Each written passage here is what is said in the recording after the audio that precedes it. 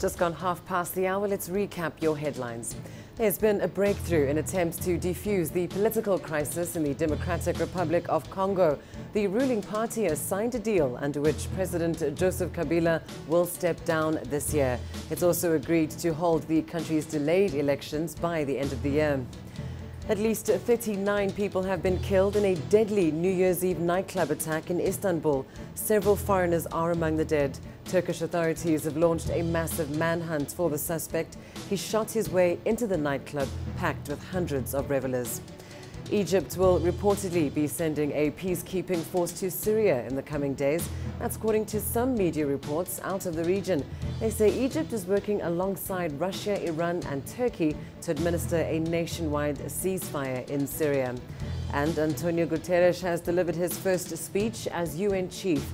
In his New Year address, he called for the people of the world to commit to peace and make 2017 a year of helping millions of people caught up in conflict. The former Portuguese Prime Minister is the 9th UN chief, taking over from predecessor Ban Ki-moon. And that's a wrap of your headlines.